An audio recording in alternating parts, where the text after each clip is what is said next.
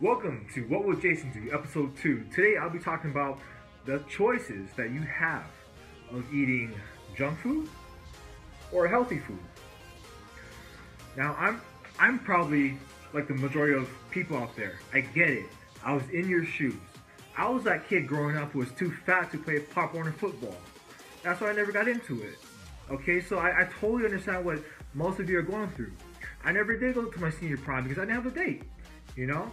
It's those things where you feel self-conscious about yourself and you don't know what to do and you just end up eating more. I get it. But you don't have to be there. You have choices that you can make every single day. Every single meal, you have choices of what you put in your mouth, of how you spend your free time. You could be exercising. So I want you to realize that, yeah, you may have seen my progress over the years, over the last few months, but, you know, I was never like that. I would never grew up that way. You know, sure, our mom would cook us healthy meals, but obviously, you know, we're kids. We're gonna eat our junk food, our candy, our snacks, our cookies, our chips, whatever, right? So it's just part of being a kid. I was never genetically like that. I never did have abs showing. I swear, I kid you not. I thought I'd never have abs.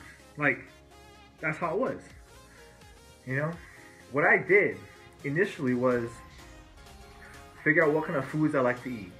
Okay, I started the morning with running around the neighborhood. You know, didn't have a gym membership back then. Just spent an hour running around the neighborhood. Got home. I know it's not good, but I had the top ramen without the package, just the noodles. You know, I ate that as my carb source. Throughout the day, I had about 2 liters of